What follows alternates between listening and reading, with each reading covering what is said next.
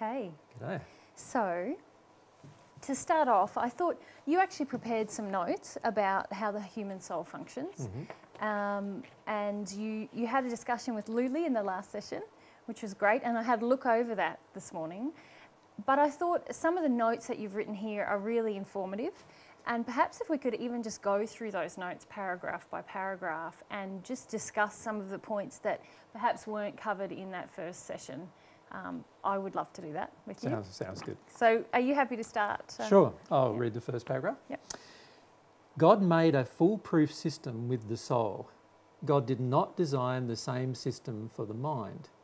This is because the mind is a part of the physiological functions of the soul rather than being the soul itself. The mind is an attribute of the soul. The soul has many other attributes and characteristics, some of which are far more important to develop than the mind, and some of which are far more powerful in determining the divine truth than the mind has the capacity to absorb. The soul eventually contains the mind, but has many more attributes than just the mind. So to me there's a lot in that paragraph. Yeah. But perhaps we could start with the very first sentence. I wanted to ask you, you said there, God made a foolproof system with the soul. What do you mean by that? Like, what's it foolproof against? And it's almost suggesting that anyone who has a soul is a bit of a potentially a bit of a fool, but that's not the case. But yeah, when I say God made a foolproof system, it's really clever the way God designed the entire universe. The way God designed the universe was God first designed all of the laws that govern the universe. So before the universe actually came into being, into existence, the laws were already established. Now the majority of these laws and the most powerful of these laws are governing the human soul. So that means that God, before God created the universe, knew that God was going to create the human soul. And in fact, the human soul has been, the universe has been created for the human soul to exist. So it's like the human soul's playground. All right. So we first need to understand that God made this big set of laws that govern the potential existence of the human soul. Then God created the human soul, and then God created the universe in which the human soul could use as a playground. Right, so what you're saying is God did all of this for the human soul. Correct. God created the framework or the laws that would govern the experience of the soul. Is that what you mean? And not only the experience of the soul, but govern the very operation of the universe in which the soul lived and the interaction between the universe and the soul itself. Yes. So God created a whole series of very complex laws in order to do that. Now, this means that God made the entire system foolproof. In other words, we can't make mistakes with the human soul. We can, that are unable to be corrected, I mean. We can make mistakes, certainly, that need correction, but we can't actually make mistakes where the human soul somehow destroys the universe. Right. And we can't make mistakes where the human soul is not governed by law still. So in other words, the human soul is always governed by law, and we can't avoid that. We can't get away from that. And the laws are all previously established before the universe even came into existence. And what that means then is that the soul itself is this integrated system that God created that interacts with the universe, and particularly interacts with the laws of the universe, because there are some parts of the universe that only get created when the soul interacts within the law framework in a certain way. Yeah. That means then that it's impossible to break the human soul. In other words, it's impossible to cause so much damage to the human soul that it's irreparable. Right? And in that regard, God made a foolproof system. It doesn't matter how much we are fools and how much we desire to break the laws and desire to get away from the framework. In the end, the human soul is an unbreakable piece of machinery that God has made that nothing can destroy. Nothing, as far as it's known, can destroy aside from God herself. Also, while the human body can be destroyed and go into different elements, and while the spirit body theoretically can do the same thing, it is highly unlikely that that can happen to the human soul. And when I say highly unlikely, we don't know because it's never happened. But at this stage, there's no record of any single human soul ever being destroyed or being put back into its elemental parts. Yeah. Because of that, you could say that God created a foolproof human soul, a soul that is unable to be destroyed, a soul that no matter what mistakes we make, we're unable to fully decompose the soul itself. In other words, the soul will always retain its existence after its creation. Okay, so you said a few things there that I would like to ask more about. You said that basically the soul can't ever be destroyed. Even if we want to destroy it, it can't happen. But then you described what sounded as far as we know. As far as we know, yes. Who knows that at some point in the future God may have a process for human souls that haven't received divine love? I don't know. But at this point in time, there has been no single human soul that's ever been destroyed into its elemental parts. In other words, the human soul, no matter how bad it gets, no matter how self-destructive it becomes, and no matter how much of intention it has to act out of harmony with love, still can't get destroyed. So in that regard, it's foolproof. And in fact, it almost seems to be the other way around, doesn't it? No matter what we do, the universe and the laws that we interact with seem to push us towards growth, don't they? Well, they push us towards correction. Yeah. And so the reality is the way God created this universe is that every framework, if you like, the universal framework, which are laws, which we'll classify as laws, that govern the human soul and govern the universe itself and the interaction between the soul and the universe, which is a very important factor, these laws are unable to be broken, and therefore they are always in operation, and they impose themselves upon the human soul. So no matter how far the human soul gets out of harmony with those laws, the laws are attempting to correct the human soul back into harmony. Yeah. And this is the beautiful system that God made. It's such a foolproof system. It doesn't matter how much we take the human soul out of harmony through the exercise of our will. The law framework that in which we live, the universe of the universe in which we live, is pulling us or attempting to pull us back into harmony. Yeah. And so it's a self-correcting system. And eventually, given enough time, every single individual in the universe will be pulled back into harmony with the universal laws. Yeah.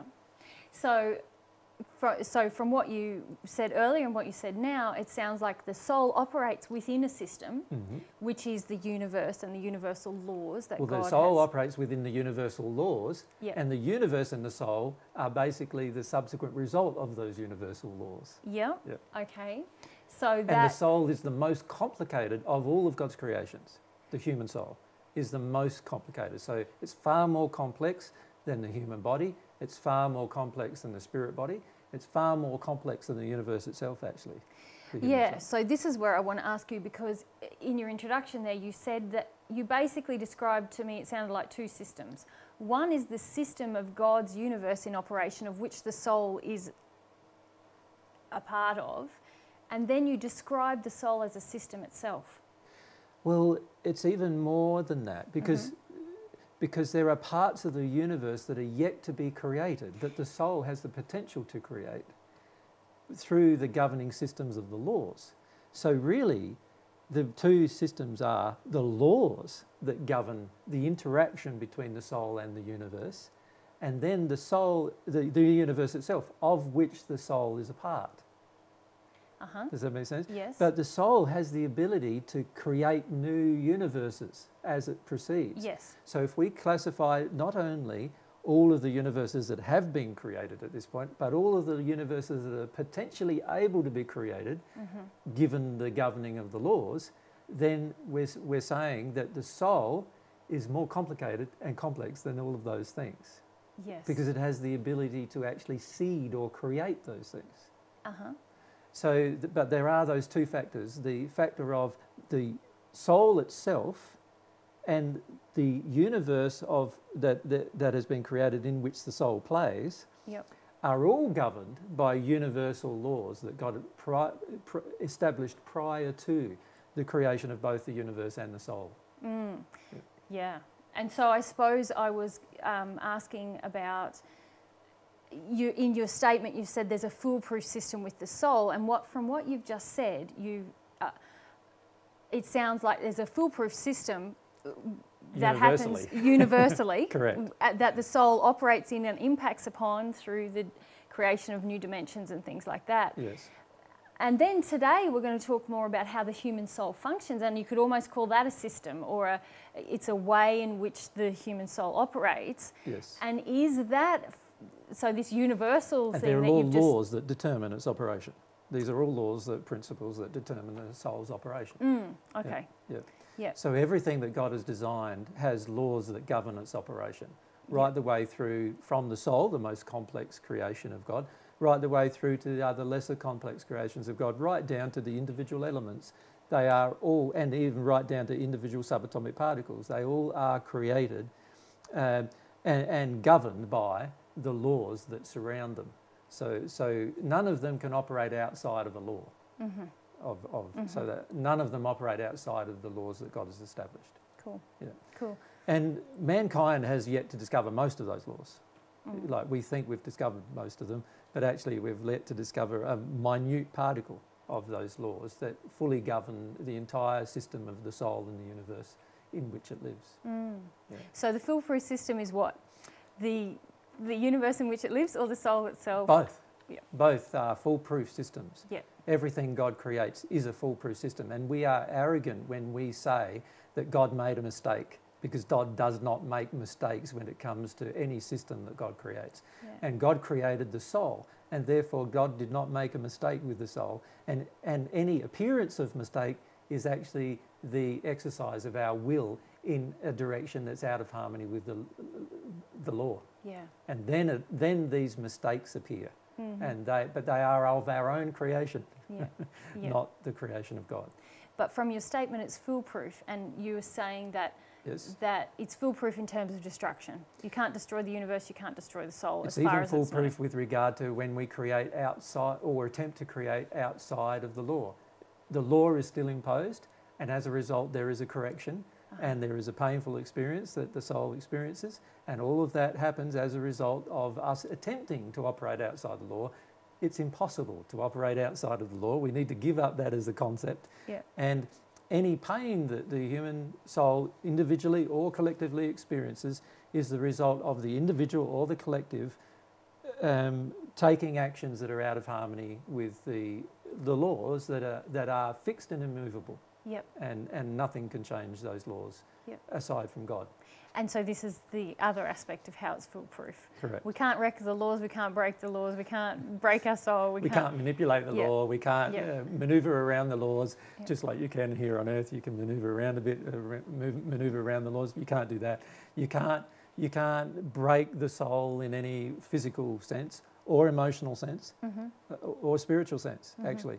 And any concept that you can is based on an imaginary concept that humans have created, living out of harmony with the laws of themselves. Yeah. And it's just a remarkable system. And the more time you spend investigating this human soul, the more remarkable it appears. Because it sounds like you're saying not only is it a foolproof system, you can't buck the system, you can't override the system. So then presumably everything we're going to talk about today, which is really the system or how the soul functions, the system of the soul, if we can call it that, these things are immovable from what you've just said. Yes. But given what you said about the laws, presumably they're all there because they're expedient and work well. Well, they're all there too because they're all loving. So all of God's laws are loving. So that means that every single law that God's ever created for the complete operation of the universe and the operation of the human soul are always loving. So all of these principles we are going to discuss are also loving. It doesn't mean that we're going to discuss exhaustive principles, because obviously we're in a process, humanity is in a process of discovering the soul more and more and more. And obviously as we discover more things about the soul, there's a likelihood that we'll discover more laws that govern the operation of the soul. And therefore we can't just say these are all and only laws that govern the operation of the soul, but they are the laws that we're going to discuss more fully today are actually little known on the earth. You know, very few people on the earth, if any, actually really know these laws or understand the principle of the operation of these laws. And it's only in the spirit world, in the higher spheres and dimensions, that most people have come to know the operation of these particular laws to a degree. And I'm not saying it's to a complete degree. Okay. So if we continue then, because that first, I mean, we just discussed the first sentence. There's a lot. Yeah. You sort of went on to say that the mind is quite separate from this system of the soul. And perhaps if you... Well, yeah, I wouldn't call it separate. I would call it an attribute of the soul. The soul is a very, very complex organism which has, as we've discussed, multitudes of laws which operate upon it and govern it, its operation physically, emotionally and spiritually. And the mind is just an attribute or an organ of the soul. It's a bit like in your body. Right now you could say you've got a liver, your kidneys, you've got pancreas, you've got gallbladder, you've got all these other organs, and then one of the organs is your brain. Yeah. Well, it's a very similar analogy with the soul. One of the organs of the soul is, you could think of it as the brain of the soul, which is what we classify as the mind. And this is not what most people think of as the mind, because most people are not aware of the soul at all. And so what they see as the mind, if they're even partially developed, they think the mind is the brain. And then if they're a bit more spiritually aware, they think the mind is the mind of the spirit body. And none of those things are the mind.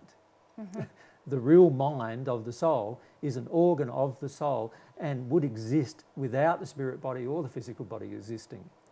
And that mind is a subset, if you like, of the soul itself. The soul has far more powerful organs than its own mind and is able to express itself far more powerfully through the expression of other attributes of the soul than its own mind. And I know that's something you discussed at length with Luli, so I don't want to rehash or go over that. Sure. But I suppose some of the questions I was thinking about are some of the implications of mind dominance on the planet and so on. But perhaps I should ask you to read the following paragraphs and we might get to that, that point. So, for example, and this is one example of the soul having many more attributes than just the mind. For example, humility is a far more important attribute to develop than developing the intellect. The reason for this is that if a person is not humble on any single subject, then their mind is not capable of absorbing any new truth about the same subject.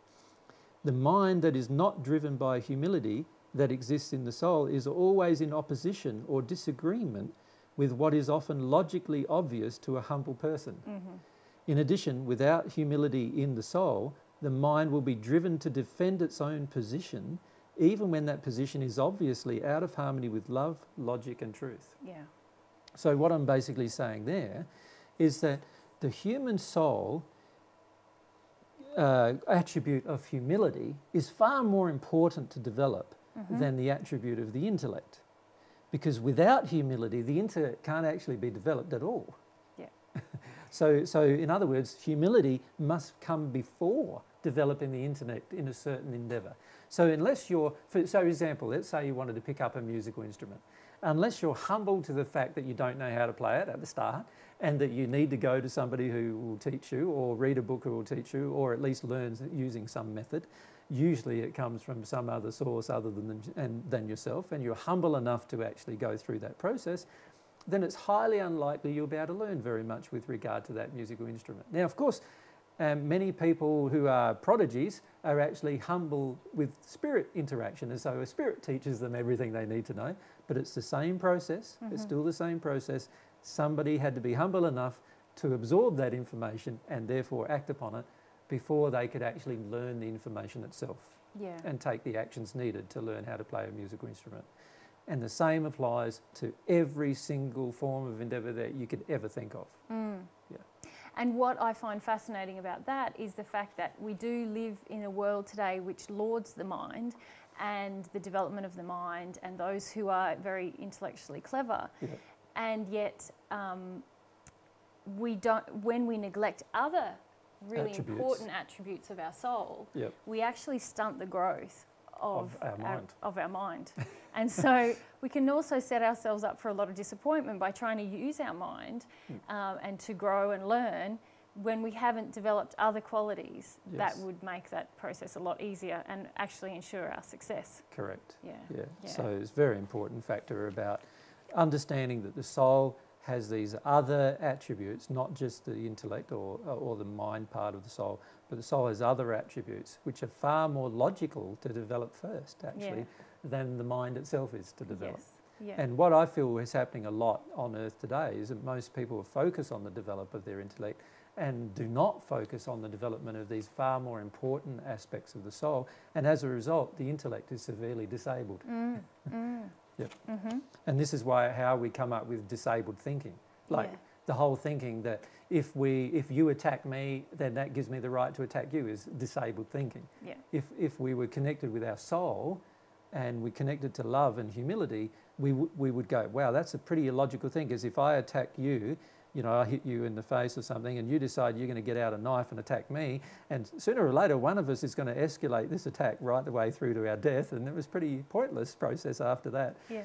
And this obviously is very illogical. Yeah. Obviously very illogical, and yet and there are many people on earth today who would swear with all of their might, including die, for their right to, you know, attack another person for what they've done to them. Yeah.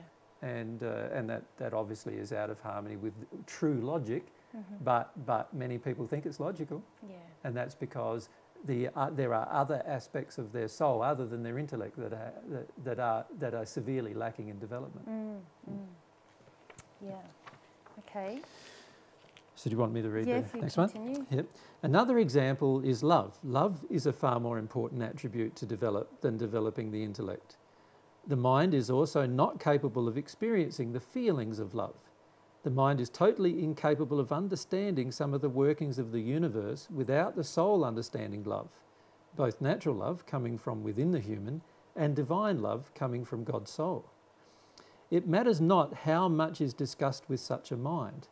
The soul attached to the mind will not have the capacity to understand the truth about how the universe actually works without the soul receiving divine love from God.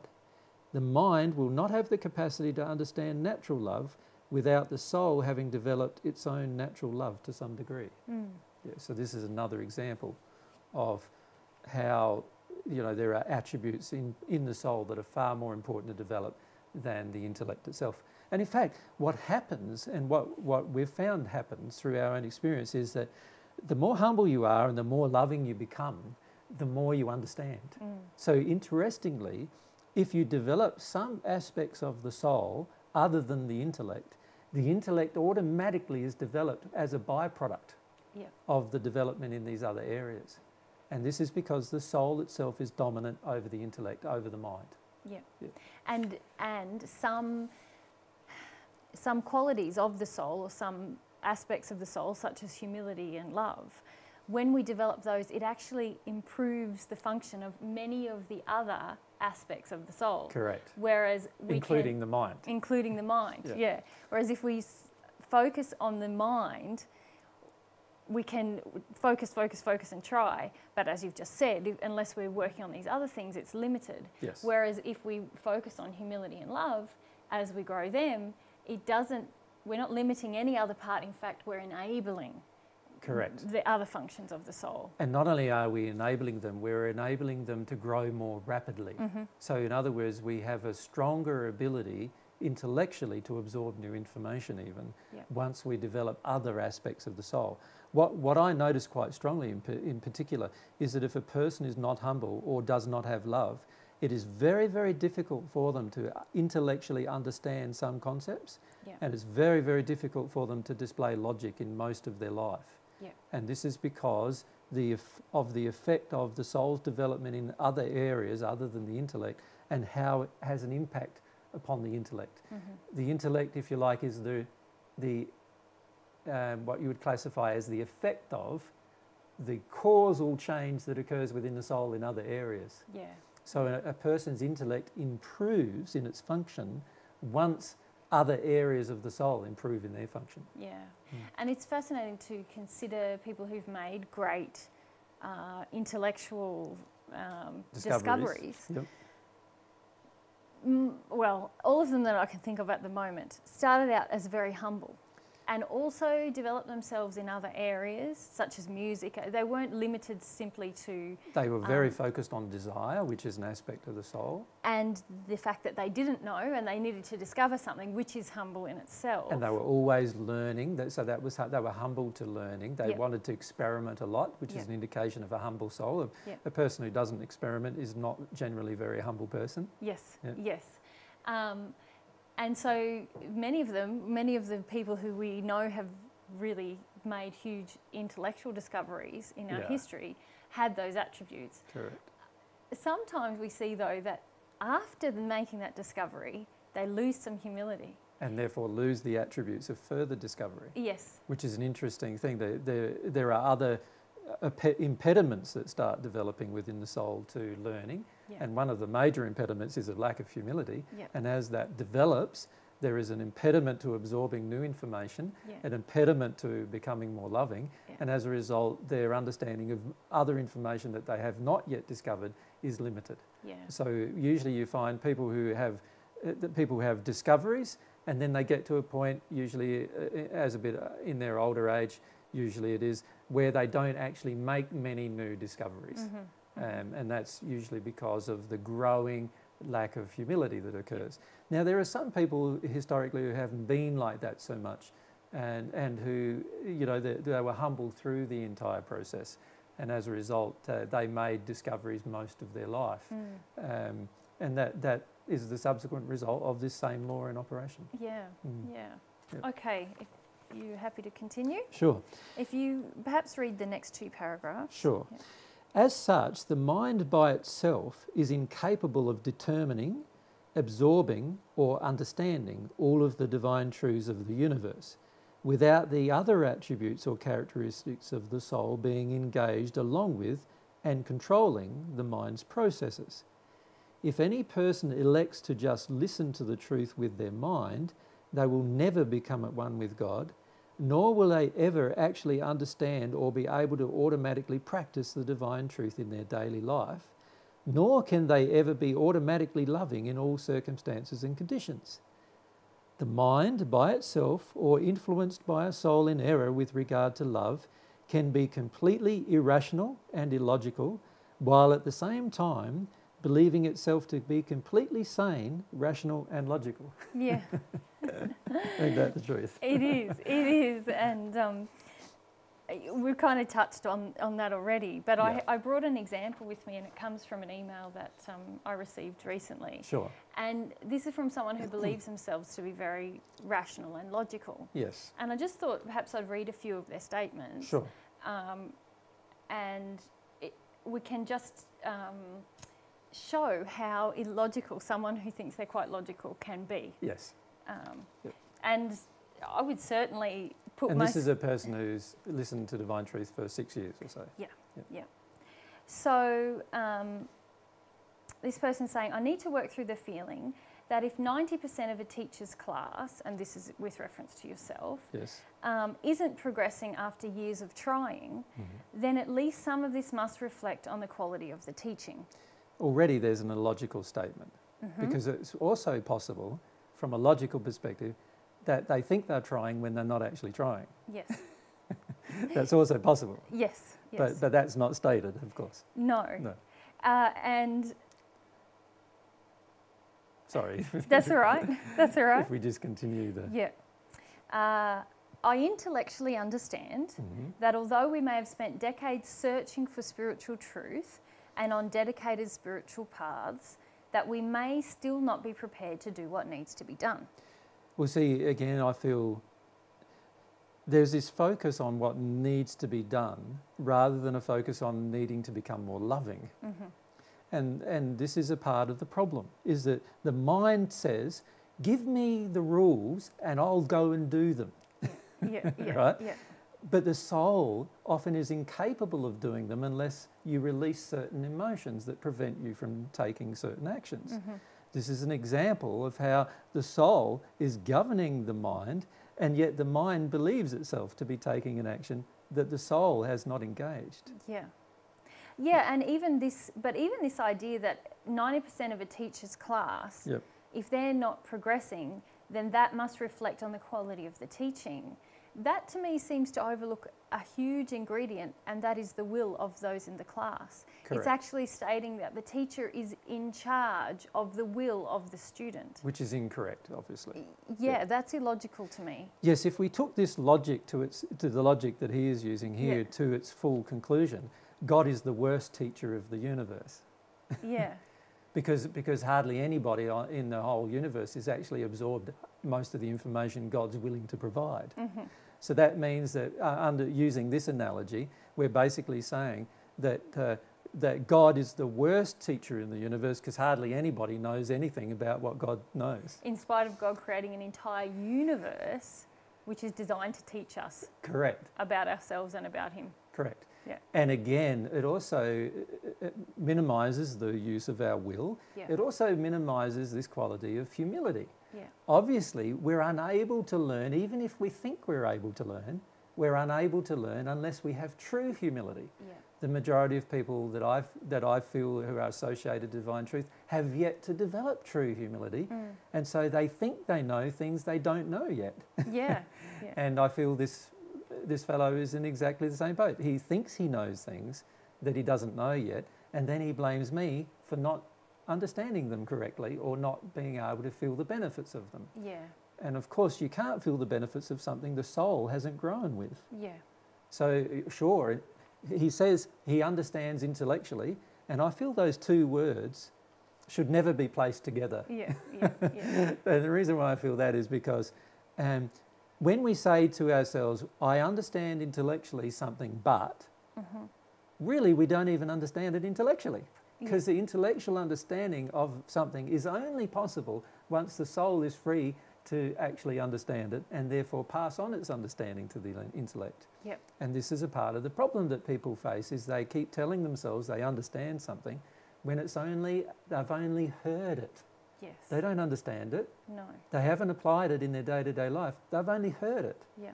And hearing something doesn't cause change. No. But it's a part of something that can trigger change, Yeah. but it doesn't cause change. Change is caused by, as we will discuss later, Yeah. the soul being engaged Yes. through a process. Yes. And I suppose what struck me between the eyes was a person was saying to me, and they say later in their message to me, that they are quite logical, or they refer to their logic. Yep. And rationalising. Yeah, and but being logic, every being statement rational. we've read so far is illogical. That's Yes, the irony. Yes, and to me, I suppose it struck me that someone who has attended 6 years of lectures which speak about the very things that you spoke of, about the necessity for the soul to be engaged and the necessity for the will to be engaged, and the fact that you will never attempt to coerce the will of a student, if you want to call it a student. Or force the then- will of a student, or or force, coerce, or manipulate, or anything. or egg on, because the yeah. whole point is for each student to engage their will Correct. with God and not with you. Correct. So then I can't see how they can see that it's a logical statement to say then, if 90% of them aren't doing that, that's your fault. Correct. When in Because fact I'm doing it. Yes. And if somebody follows the teachings that I'm given, then they'll probably finish up doing it if Yeah. they really follow it in their soul. Yes. But Yeah. see, this is the trouble: is most people will think they're following it, but they've only heard it. Yeah. They haven't followed it yet. Yeah. And they only try to take actions without there being any soul-based change. Yeah. And what we're trying to do in this particular session is explain to people why they are stagnant. Yes. The reason why they're stagnant, and in fact the reason why this man is stagnant, is for this exact reason. He Yeah. does not understand how the soul works, and as a result he has yet to engage the soul's operations, Yeah. and as a result he can't practice divine truth even though he thinks he wants to. Yeah. Yeah. And this is, I suppose, also obviously engaging with that soul process is about developing humility and growing ourselves in love. And when that doesn't happen, then we can think we're being logical when in fact there is no logic in No. our statements. No. And the reality is, if we took this man's statements as logical, then it logically follows that God is the worst teacher of the universe, and I definitely cannot agree with that. No. Because that God is the person who hardly anybody listens to, and hardly anybody follows what God suggests. Yep. And I would certainly not then say that God is the worst teacher of the universe as a result. Well, even because we know God has created not just a class or a classroom or a lecture, an entire universe that is universes. to teach. Universes, and that any person within it, regardless of their age, their race, even their intellect, can begin to learn about God without anyone else being around them. Correct. Now, to me, that's a pretty awesome teacher.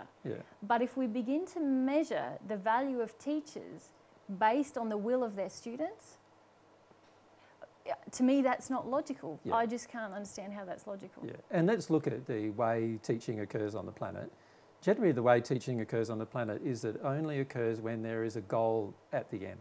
Mm-hmm. And this is where I feel a lot of people struggle with divine truth too, because there is no real end goal. It's infinite progression that is the goal. So therefore, you'll always be changing. Whereas what most people are used to is have a 2 or 3 year class and then they get a certificate, and that's the whole reason why they did it in the first place. Yes. In other words, they did it for an addictive reason. They wanted a result at the end that they could conceive, and they only did it for that purpose. And the reality is, if we are taking that approach with divine truth, we're never going to learn it, because it has to be driven by a desire for the relationship with God, rather than a desire for any end goal other than that we might achieve. And as a result, there's no addictions that are ever going to be fed through the process. Yeah, and humility is the state of embracing constant learning, constant receipt of new truth from God, from those around us, learning from everything around us. It's saying, living in a state of humility, which is a significant part of the way. And most people have yet to understand what that means. Yeah, well, but it does mean we are perpetually saying, I want more knowledge, I don't have it all. Yes. Yes. So as soon as we get into this... But it's not just more knowledge. You see, and this is where we've got to be careful. Yes. We're not... See, this is where people like this man who have focused their life on the absorption of more intellectual knowledge really struggle with divine truth. Yeah. They believe that they have spiritual development because their mind tells them so. But the reality is true spiritual development is about love. Yeah. This is... how the soul functions is all about love. It's not about the intellect. And so you can tell yourself things with your intellect that have no bearing whatsoever on the true condition of your soul. Yeah. And it's only its development in love that is going to cause any change. And unless you're willing to develop your soul in love, either natural love or God's love, your soul will not change. And it doesn't matter how good the teacher is, you will not do it because of your own resistance and other issues that we need to discuss about how the soul functions. Yeah, I suppose I feel now that any knowledge is not real unless it is in the soul. Correct. That's what I mean it's by just a wanting more thought. knowledge. It's not. It's just something we've heard. Yeah. It means nothing, actually. And it has no impact or bearing generally on our lives either, if we've just heard it. Yeah. I have about 6 years of university education, and I often used to joke about the things that I've learnt and forgotten are amazing. You know, I've learnt and forgotten a lot of things, which shows that I didn't receive it in the soul. In the soul, I was just memorising and regurgitating. And correct. Yeah. Because once you really learn something, it's in your soul permanently. You never lose it. Yeah. You know, it never goes away. And if it's truth, divine truth, it never goes away. Yeah. If it's error mixed with truth, then obviously it's refined. Yeah. But yeah, if you truly learn something in your soul, it never really goes away. Yeah. Okay, thank you for that. So you can't lose your memory of it. Yeah.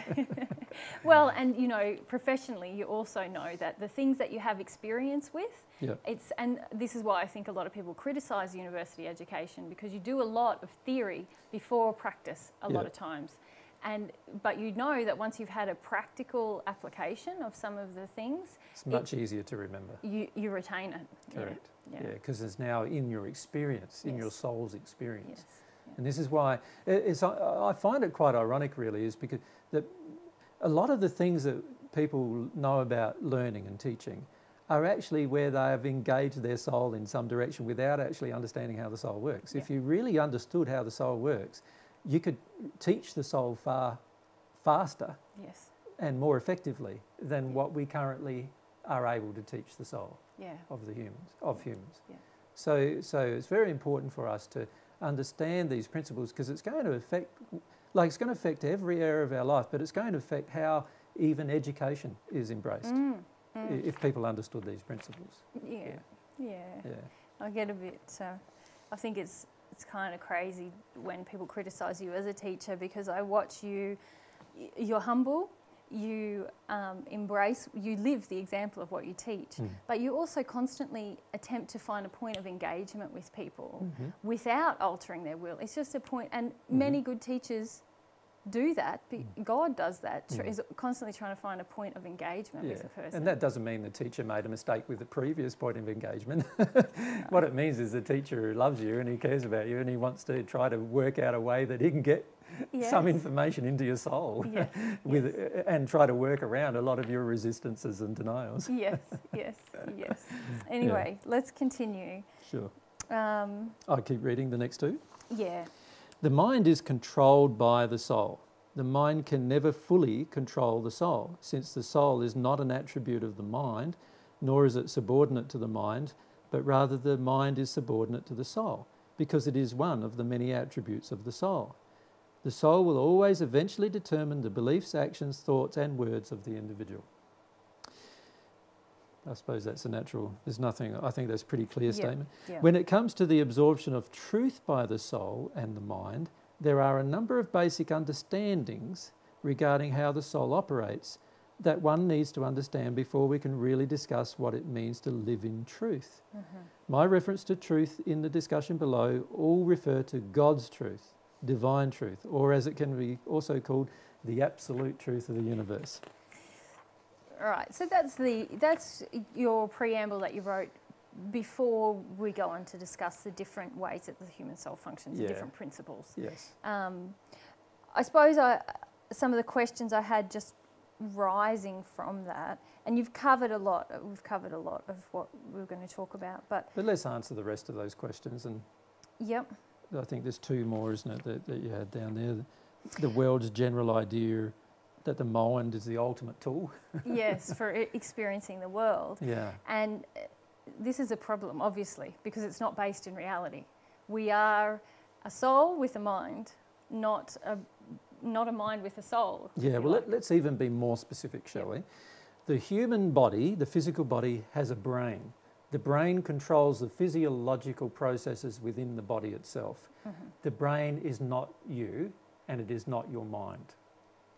Then the spirit body, which is another body that is a part that's created at the time of your conception, it also has the DNA structure, it also has organs, and it has a mind, a brain, in fact, but it's not the mind of the soul.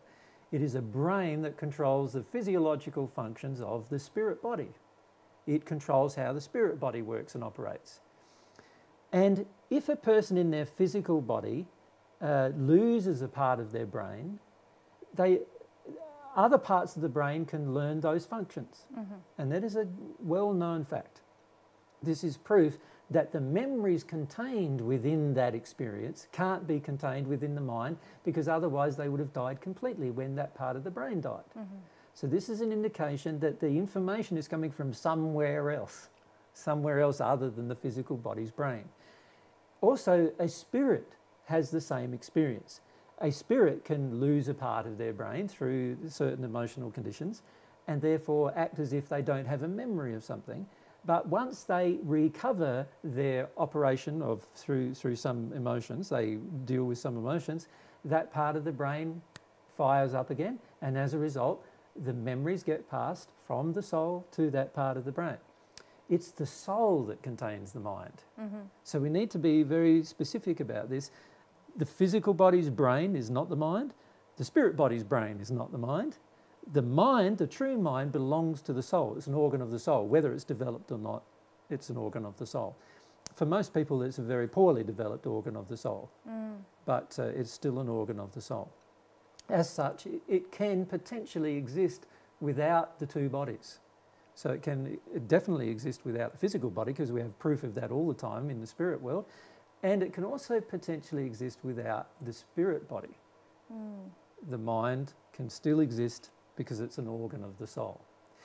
Now, that being the case, this means then that every time we focus on our intellectual development rather than our soul development, we are attempting to focus on the development of an organ rather than the entire being. And this is fraught with dangers. And often these dangers are very palpable. We see them in society where people have been focused in their intellectual development. For example, a scientist focused in his intellectual development develops the atomic bomb, and then they drop it. Right? That is not a very loving act. There's obviously aspects of the soul that have yet to be developed, right? Yep. That would enable not the discovery of the atomic bomb, but the use of it. So the fact that we can discover certain things is fine. It's how we use them that is governed by other organs in the soul. And obviously, a lot of people use the knowledge they've found or discovered in a very poor way, completely out of harmony with love, and completely out of harmony with humility, or a lot of other aspects of the soul which are far more important to develop. So this is where we've got to be very careful, and this is why the world has so many problems. Because we're so intellectually dominant, we have forgotten the development of other aspects of the soul, and in particular two aspects: the development of love and the development of our will in harmony with love. We've forgotten these two forms of development. And these two forms of development are far more important to us and our future, and also the survival of humanity, than the development of the intellect. The intellect, of course, will develop as a result of developing these other two things. So I'm not saying that the intellect won't be developed. I'm saying we'll have a highly developed society, which also is developed in these other aspects of the soul. Yeah. Yeah.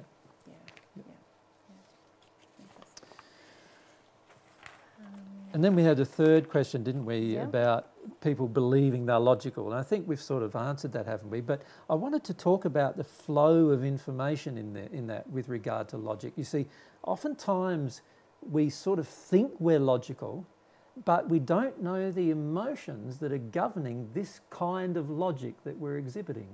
So for example, if you put a person in a war, they will eventually believe, given enough